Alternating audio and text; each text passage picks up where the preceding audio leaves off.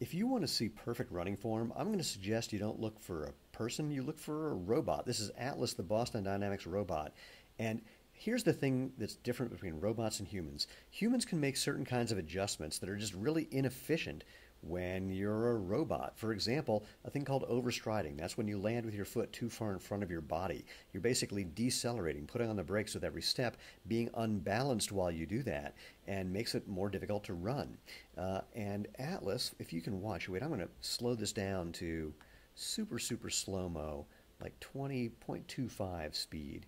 And let's watch Atlas running. Now, granted, this is from a bit of an angle. We're slightly in front. We're not perpendicular to Atlas, but if you were perpendicular to Atlas, you'd see that its heel is basically under its hip, under its shoulders, under where there would be a head. I mean, it's basically a straight line from foot all the way to head.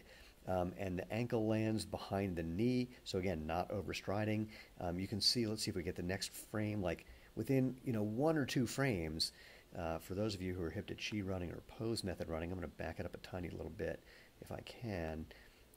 You'll see, yikes, that's not what I wanted. Oh no, hold on.